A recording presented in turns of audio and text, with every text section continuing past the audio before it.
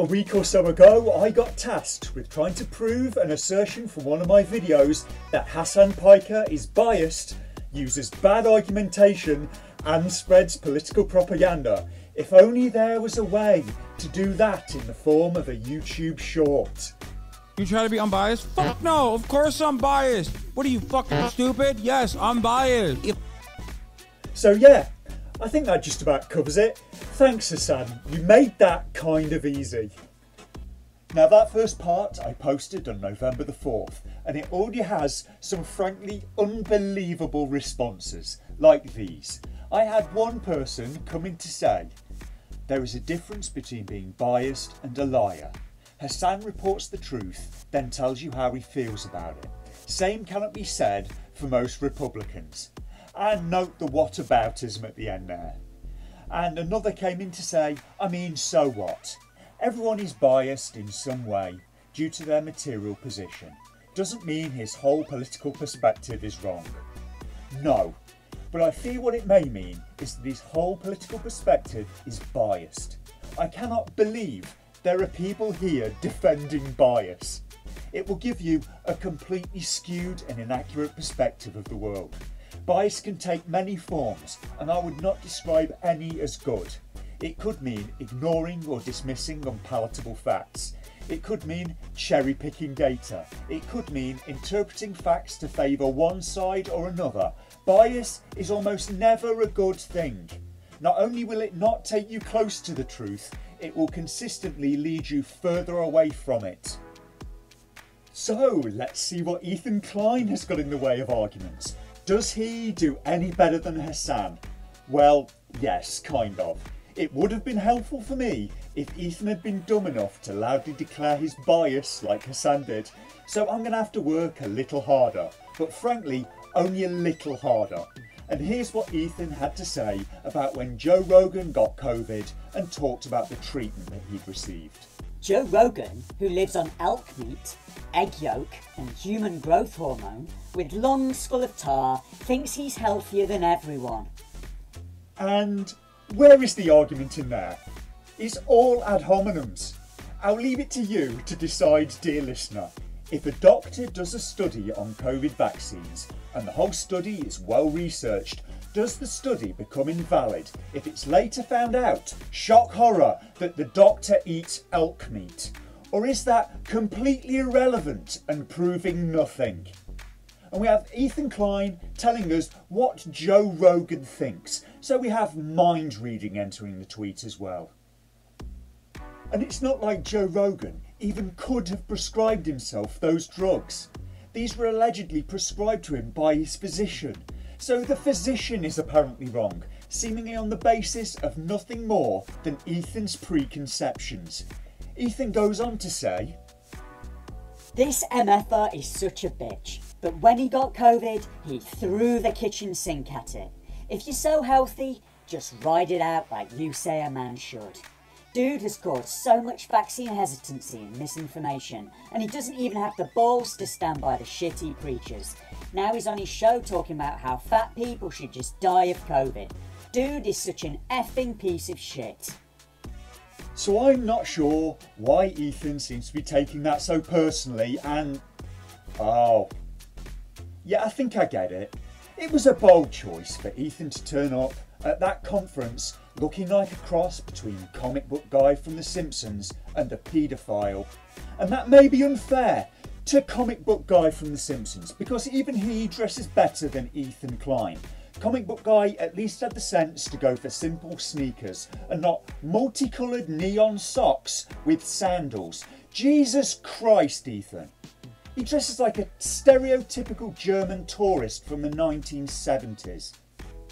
Instead of getting vaccinated, he takes Regeneron, an experimental drug that was developed alongside mRNA vaccines. His logic makes no sense, and then credits ivermectin, which does fucking nothing for COVID. And that last part, where did Ethan get that from exactly? That's something I don't think you would ever catch an actual scientist saying, and I don't even believe anyone said that. So did Ethan actually do the research himself? Was Ethan quoting some actual unknown scientist? because I can think of no scientist making such an unequivocal statement about what's essentially trying to prove a negative. And here Ethan is trying to act like he's the voice of science, making an absolute statement of fact while quoting no scientist or research that I can find. He's acting like he's respecting and representing the science, while in reality, I think he's just making shit up. And frankly, from that comment, I don't believe he's even read any of the research. And this is something that rarely gets up my nose, that being people that treat science like a religion, and in doing so miss the entire point of science. Who died and made Ethan Klein the king and spokesperson for science? Being told to believe the science by people that have never read it, don't seem to understand it, and flagrantly misrepresent it at every opportunity for their own political benefit.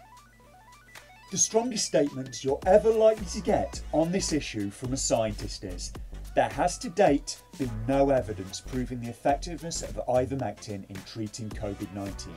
And I doubt it would even be that strong, because there have been studies that have shown effectiveness, such as the El Ghazar study out of Egypt that has since been retracted. Other scientists have cast doubt on the methodology used in some of those studies. What would have been a better statement was if Ethan had said the FDA has not authorised or approved ivermectin for use in preventing or treating COVID-19 in humans or animals. And Rogan also didn't credit ivermectin in isolation. He credited modern medicine and the mix of drugs that he'd been prescribed by his doctor. And turns out I got COVID. So we immediately threw the kitchen sink at it. All kinds of meds, monoclonal antibodies, ivermectin, Z-Pak, prednisone, everything. And I also got an NAD drip and a vitamin drip, and I did that 3 days in a row. And so here we are on Wednesday, and I feel great. A wonderful, heartfelt thank you to modern medicine for pulling me out of this so quickly and easily. And my love to all of you. In addition, while we're on the subject of blatant misinformation, can people, mostly the media, please stop calling ivermectin a horse dewormer? It's cleared for human use and has been since 1987 as an antiparasitic. It has a fine safety record, and like I say, it's been used in humans at this point for 35 fucking years. Please stop calling it a horse dewormer. It's a pejorative and manipulative use of language. Also, please do not take medications intended for animals. Dosage is very important, and the dosage for an 80-kilogram human is markedly different to the dosage for a 300-kilogram horse.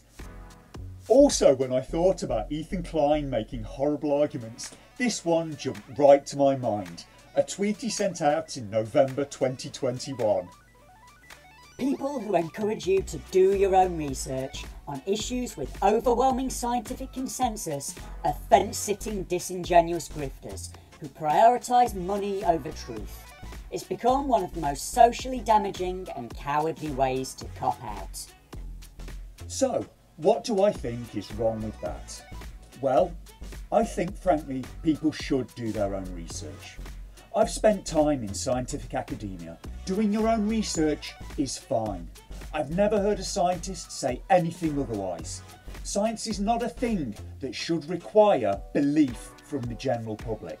Science is not a church, and scientists are not priests, giving you the information from on high. You can read it yourself, and don't be scared to do that. A lot of scientists are happy if they can get anyone to pay attention to their work. It's also mostly ad hominem. So, should we believe scientists no matter what?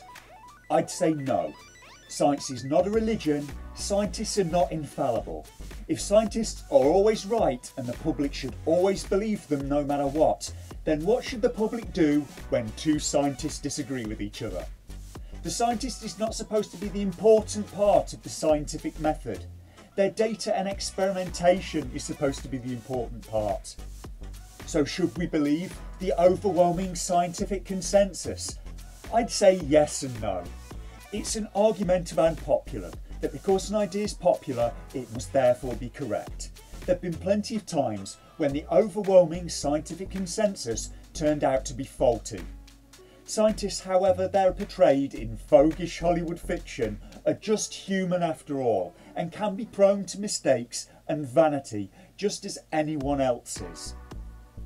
But unlike Hassan Piker, scientists are supposed to try and rise above bias, and they don't always make it. Theories that are accepted as mainstream now have not always been so. Quantum theory and relativity in their time both faced strong opposition, leading the German Nobel Prize-winning physicist Max Planck to say, "A new scientific truth does not triumph by convincing its opponents and making them see the light, but rather because its opponents eventually die and a new generation grows up that's familiar with it." And this is often paraphrased and simplified to the saying that science advances one funeral at a time. And he said that because of how entrenched in their positions the old guard of his time were. So, should you do your own research? I say yes, because the doors to science should never be barred to the public. And academia should not be like the Vatican, but it's a qualified yes, because if you haven't got the time to understand the subject yourself, and most people don't, and there's nothing wrong with that.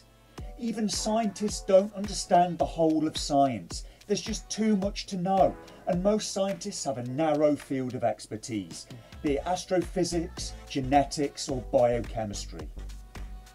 And if you don't have the time or the interest, you could frankly do a lot worse than believe the scientific consensus, if it exists. Although an idea's popularity doesn't make it necessarily true, if an idea is universally accepted by experts in the field, it has quite a good track record for being true.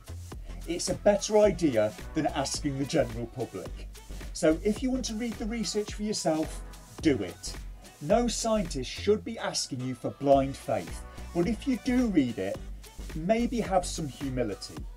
If you've decided that the theory of evolution is wrong based on 5 minutes of casual reading, you should maybe do more reading and make sure you thoroughly understand it before you start writing to the newspapers and trying to debunk it. So I think it's fair to say that my video in response to my critics last week came in for some heavy criticism again. The responses varied greatly in their quality. Funnily, a lot of the people did exactly the things that I was criticising in that very video that they commented under. So more smears, ad hominems and fallacious non-arguments. Now there were roughly 200 comments in total under this video, including my replies. So we get the smears. If I criticise these people, I must be a clout chaser, a Republican, an idiot, and one person apparently very unhappy that I'm British. One person came in to say that apparently I make content angry at, quote, gays on my TV box, and this came from someone who, when asked, couldn't cite a single example of me doing so. All this as well as the usual array of crappy ad hominems, and who knew a short bus could also act like a clown car? But I also got a comment from one Black Phoenix family who took issue with my video, feeling that after criticising these creators, all of the receipts for those criticisms should have been there in the video to prove the assertions that I made. Initially, I wanted to keep the video snappy and thought that many of the comments I made should have been self-evident, but in retrospect, I think this person may have a point, hence this video. And this raises the question of why individual fans from these creators' audiences end up making the same fallacious arguments as the creators that they watch. Is it selection bias? So the people that will put up with these bad arguments are the ones who'll stick around because they're like-minded? Or is it that these creators are training their audiences to make bad arguments? Or are members of the audience trying to emulate the people they watch? To finish up, I'd like to read to you a quote attributed to the late George Carlin that goes, "The larger the group, the more toxic. The more of your beauty as an individual you will have to surrender for the sake of group thought. And once you spend your individual beauty, you will also give up a lot of your humanity. You will do things in the name of the group that you would never do on your own. Injuring, hurting, killing, drinking are all part of it because you've lost your identity. Because you now owe your allegiance to this thing that's bigger than you are and that controls you.